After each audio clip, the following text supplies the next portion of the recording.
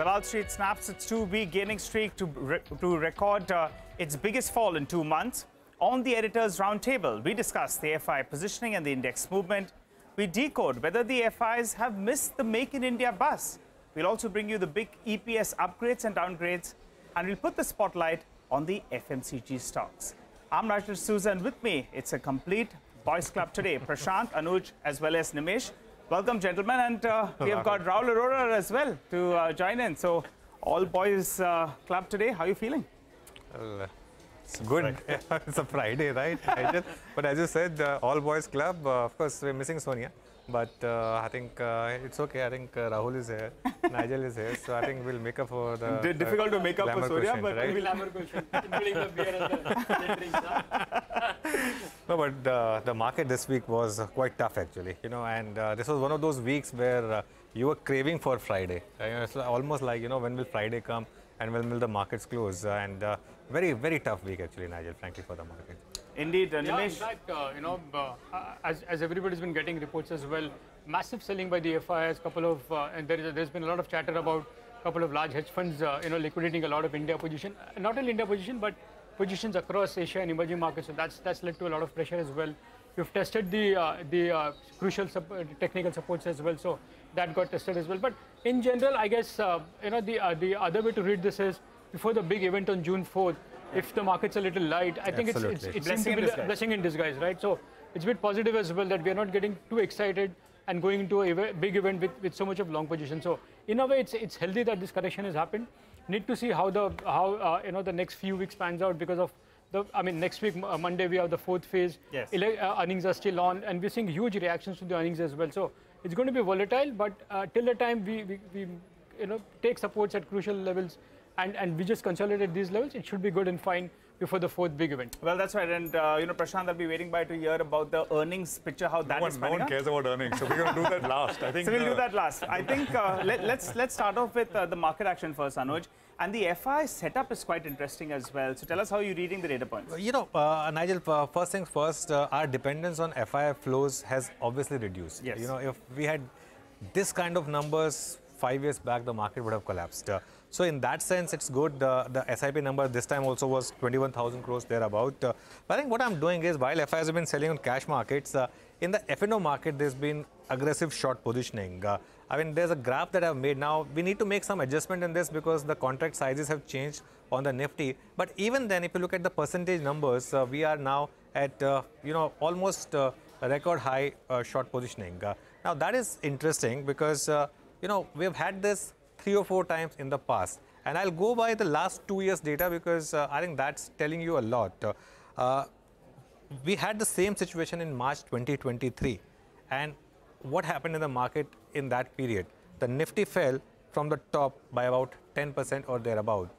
I think some of the graphics will come up for you. Yeah. And after that, in the next 3 months, what was the return for the Nifty? 18%. Then we had October 2023. When the market fell, Nifty fell 7% when these short positions were taken by FIs. Over the next 3 months, Nifty returned 15%. I'm talking about Nifty returns, and this has happened in the past. Okay, this time we've already fallen about 4% on the Nifty. Let's see what we do 3 months from here on. I want to add another angle here, which is the India VIX. And, add the past indicator. The India VIX has risen from 10 to 19. Today, I think we closed at somewhere around 19. And last time when we had India VIX at 19 was in September, October 22. Actually, the markets normally have 2 tough months, May and October, right? And last 2 years have been like that. In October 22 also, we, crossed 19 and Nifty fell almost 6% from the peak. But after that, we again hit all-time high. And my sense is that sometimes, and most of the times in markets, these things repeat. So if I were to stick my neck out, my sense is that you'll have a new high and a significantly higher high at some point this year itself. Okay, interesting. Rahul, let's get you as well into the conversation. How are you reading this? As Nimesh said earlier, if the markets are selling off a little bit ahead of the big event, and the outcome should obviously be in favor of the markets. Let's get continuity of the, the current ruling government. It could be a blessing in disguise. Your take on the Nifty first up. So thanks for having me on the show, Nigel. I think without wanting to get into specifics on why the market has corrected, I think this is a welcome correction. I think if we were to look at the stocks that we were tracking under our coverage, and particularly the more expensive ones, and we were looking at 5-10-year averages, most of these companies were trading at between half to 1.5 times standard deviation above mean.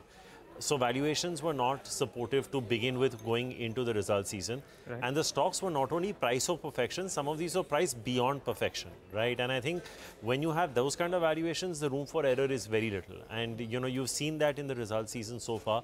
I mean, there are not too many companies where you've got significant 10-15% kind of earnings upgrades. In fact, in some you've got 10-15% earnings downgrades, and I think when the dust settles and we take a look at upgrades to downgrades, I think my hunch is that eventually at the end of the result season you'll probably have more downgrades than you'll have upgrades. My big worry, Nigel, is though while consumer companies are talking about volume growth returning, I think margins have topped out across the board for corporate India. So it is going to be top line that is going to have to deliver, and if that doesn't happen, even if the market was to rally, say, post the event, I don't know how much of that would probably be sustainable, because we've had a remarkable 2-year base, such a depressed base of 2 years on which everything has grown. I don't know what kind of incremental levers we have from here. The only thing that can support the market is the fact that your flows, domestic flows, keep coming in. But at that point, there's a tipping off point for everything. So I think that's a big call that you're making. You're saying that from here on, the EPS growth that we had because of the margin uptick, that would slow down. Absolutely, Anuj. I think you look at, let's take a look at the sector of the week, right? Consumer. Lever was operating at 13-14% margins a decade back. Today, that's 25. Is 25 going to go to 30, 35? I don't think so. I think most consumer companies have topped out. IT companies' margins aren't going anywhere in a material fashion. NIMs in banks are contracting. So that's what, if you exclude Reliance, that's 60% of the market right there. So if 60% of the market isn't going to see margin expansion at an aggregate level, how are you going to see? I believe you tracked cement closely. I mean, just look at the misses on EBITDA per ton that is happening on cement, right? So where is that? At an aggregate level, where are you going to see margin expansion coming from? That's the question. If it's not going to be top-line driven, I think the market's going to have a challenge in terms of sustaining earnings. I think the biggest problem with the market, Nigel, is every year you can go back and you can speak to these gentlemen across the dais here. For the last 15-20 years, I've seen every year the market starts over the 15-20% earnings growth and then comes down to mid to high single digits. And I think it's just such a, I think somewhere the broking community needs to take responsibility for, and I'd go a step further saying misguiding. I think you need to be a little more realistic in the way you project things so that people don't lose money on your recommendations. But even if, as Anuj was saying, even if you get the short covering on the, on the future side, or you do get some follow-on buying, I think it's going to be challenging to sustain those valuations in the near term. Oh, absolutely. I think all of us need to be a bit more responsible, brokers, media, everyone. But staying with FIIs, now there's a very interesting question that we are asking today. And in fact, we are asking this question to Nimesh. Have the FIIs missed the Make in India buzz?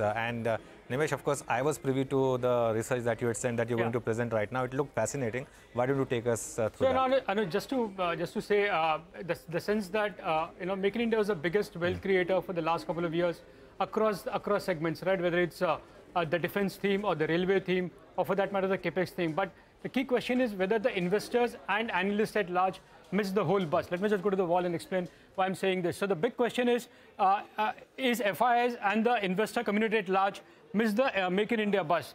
Now, there's been a big, huge wealth creator for a lot of investors in the last couple of years. So I just came across some big, interesting reports from larger FI brokerages in this last few days. Nomura put out a big report on defense this week. It's a 100-page report, and they say that they see a $140 billion opportunity in the defense sector in India over the next 10 years. So that's a big opportunity in the defense side.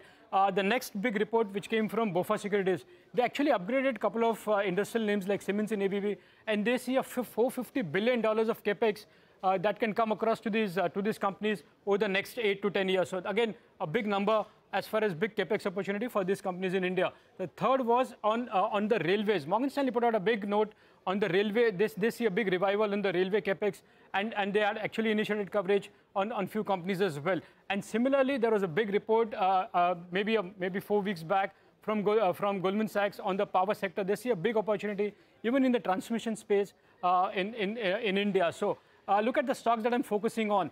Nomura put out a note on the defense sector, and they put out an initiating report on both HAL as well as on BEL with the buy ratings. ABB and Siemens, BofA actually upgraded the stocks to buy from neutral and they have now given a multiple of close to 75 times on both these names. Similarly, Titagar Wagon, Morgan Stanley put out a note on the railways, and they had initiated coverage on the stock with an overweight rating and a target price of another 25% upside from current levels. Similarly, Hitachi, Goldman Sachs had put out a note with the initiating report just 4 weeks back, and they see a huge potential upside for Hitachi as well, even from current levels. But the key is look at the kind of performance these stocks have done, the wealth that these stocks have created in the last 2 and 3 years. Hindustan Aeronautics HAL, it's up 8 times in last 2 years, and it's up 15 times in the last 3 years. I'm talking about 15x returns in the last 3 years for HAL. Similarly for BEL, the stock is up already 12x in the last 3 years. ABB is up 9x. Siemens is up 6x in the last 3 years. Titagar Wagon, there is an initiating report from Morgan, but that stock is already up 33 times in the last 3 years. Similarly, Hitachi Energy, where the stock has gone up 12 times in the last 3 years. So this has been a huge rally we've seen in these names, and now we are seeing big reports as well. Having said that, while everybody agrees to the big opportunity which is there, a big total addressable market, but even in terms of valuations, we've seen a lot of catch up in these stocks as well as far as valuations are concerned. Hindustan Aeronautics is now trading at 40 times versus the 5-year average of 20 times. Similarly, BEL now trading at 40 times versus 10-year average of close to 30 times. ABB is now trading at close to 90 times on FY25 earnings, whereas the 5-year average has been 87 times. Similarly, Siemens at 81 versus 5-year of 71. And Titagar is trading at now 45 times on FY25 price to earnings. So the key is, while the addressable market could be quite large, but we've already seen a huge rally in all these Make in India companies, whether it's defense, whether it's aerospace, all of stuff done really well. So the question is whether a lot of investors and analysts miss the bus in terms of the Make in India theme. Rahul, you've been tracking defense, and you've put out a note as well at Nirmal Bang. What's your sense in like the likes of BEL and HAL at 40 times? Is it easy to convince the investors to buy the stories now? On a lighter note, our report was 155 pages. But no, that per page, per page productivity, per capita. Yeah, no, but I think the interesting part of that report, I don't know if you guys had a chance to read it, it's actually co-authored by the ex-MD of BML. So it's actually a very, there is no defense report in India that is, it's a very differentiated report from that angle. But that being said, I think your point is well taken. I think there are 2 or 3 points here, Nimesh bhai. I think what I would have liked to see in your link would have been sales growth also. Yeah. Right? You'll see that sales growth has not kept up with the stock price growth. So it is a lot of the future opportunity that you've captured without actual deliverables. The same thing happened in the chemical sector in India when the lockdown started. If you see these same names, right? Naveen, SRF, Galaxy, Rosari, Aarti, they're all gone up between 5 to 10x when it had started. This entire China plus one theme. There was no growth in sales, but you bought the hope. The question now is, once this indigenization does happen, and you do become, as the Prime Minister says, Atmanirbhar, the point is, who is the largest buyer of these products? It's the government of India. So if you can make the product and you can keep it in your warehouse, the problem is that your working capital and your balance sheet will fluctuate a lot because the final offtake has to be taken there. So cash flows could also vary. But the point is, over a period of time, if you do reach, say, 10% indigenization, 15, 20%, the numbers will actually start to, show up. And then your valuations will look reasonable because it's a numerator-denominator game at the end of the day. And I'll take you back to a classical story of a stock that I've been very bullish on for a very, very long time, which is Westlife. It was a loss-making company for the longest time. So it looked at very absurd multiples. But today, even though the multiples are still absurd today at 50 times, where it's looking far better than it was a few years back at 120, 130 times. So I think once the numbers start coming in, then this will look a lot more rational because I think the story of revenue growth is going to begin now. Yeah. That is where, so I think the stocks have gone too far out. And the addressable market is quite large. We all know that there could be a large opportunity in terms of revenue growth for all these companies. But the fact is that already the stocks have rallied so much.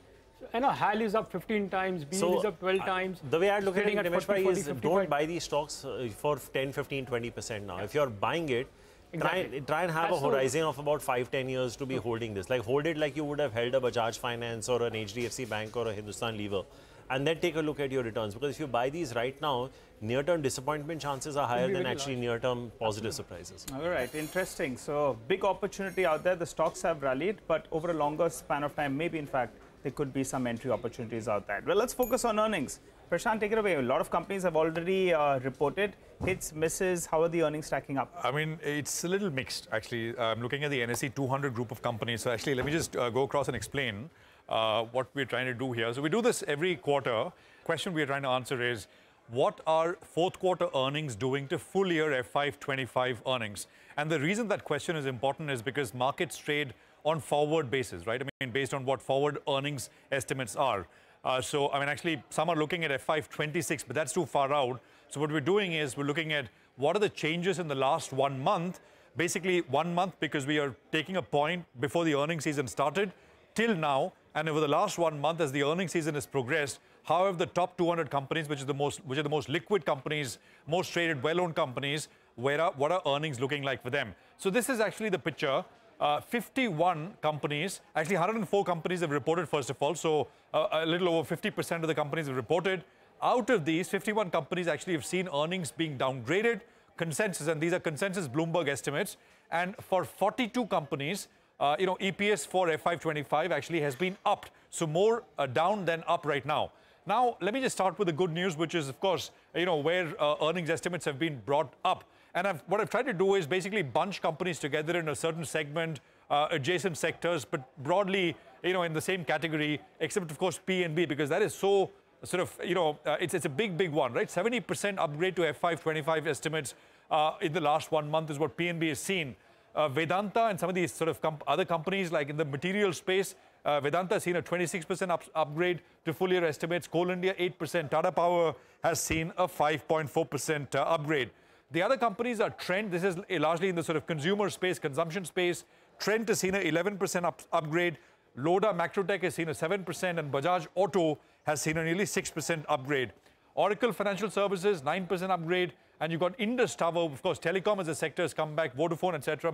Now, hopefully viable, 8% upgrade there for Indus Tower's full year estimates. Now, financials to end this list with, HDFC Bank, 7%, Indian Bank, 6.5%, and you have HDFC Mutual Fund, AMC, which has seen a 6% upside as well. I'm stopping and cutting off at that 6-5% kind of a mark and not going beyond, but there are 41 companies which have actually seen upgrades, but these are the meaningful ones. Now to the downgrades here, and Piramal tops the list. Numbers actually came out earlier this week. 21% downgrade to full year estimates. ICICI Pru has seen a 14% downgrade to estimates. There is MRF, Dalmia Bharat, Tata Chemicals, all over 10% downgrade to estimates. There is the IT pack, right? I mean, IT has had it bad, even though estimates were lower, but I mean, there have been misses even on that. And Tech Mahindra, Coforge, L&T Technologies, anywhere between 6 and 8% downside is what we've seen there. To wrap it up, Godrej Properties, 6% downside. And it's interesting, right? Lodha was in the upgrade list with a decent upgrade, but Godrej Properties is seeing a 6% downgrade to full year estimates. And Laurus Laboratories, here, of course, there have been misses for a couple of years now, and another 5% downgrade is what we have seen. So, as I said, more than 50% earnings reported out of the NSE 200 basket, and so far it's a mixed bag with more companies seeing downgrades than upgrades. So, Rahul, just to take this forward on the earnings, within the coverage that y'all have, anything that stood out for you on a big beat, or maybe something which is like a big disaster as well on either side? So I think in terms of, I wouldn't say disaster, I think the biggest letdown has been IT. I think because Girish was anyway the lowest on the street, and when the lowest person on the street has to revise his numbers lower, it's a bit disconcerting. So I think that was probably the most disappointing. I think just the commentary coming in from consumer has been all right. I don't know how much of that is fructified. Double-digit volume growth is a very, very tough ask. Double-digit revenue growth itself is a very tough ask, but double-digit volume growth. But the commentary has been good. And I think in pockets, if you look at the mid-cap space, I think the AC players haven't been too bad. I think if you strip out the loss that Voltas had to take in its non-AC business, it was all right. Blue Star had a phenomenal set of results. I haven't gone through Polycab's numbers today, but I remember over the last few quarters, it's been one of the stocks that has seen one of the largest upgrades, so to speak. But otherwise, like I was saying, I think broadly it's been a bit on the lower side. I think in terms of banks, IndusInd, I can remember, has seen. But again, it's not been like a consensus, everything has sort of been upgraded. But I think the biggest positive surprise would be consumer, biggest negative surprise would be IT. And on the mid-cap side, I think the biggest positive would be, say, something in the room AC space, names like Voltas, Blue Star, and the likes. All right, noted that point, Rahul. For the time being, though, we'll slip into a short break. Coming up next, we continue to decode the market gone by, and we'll put the spotlight on the FMCG stocks. Stay tuned.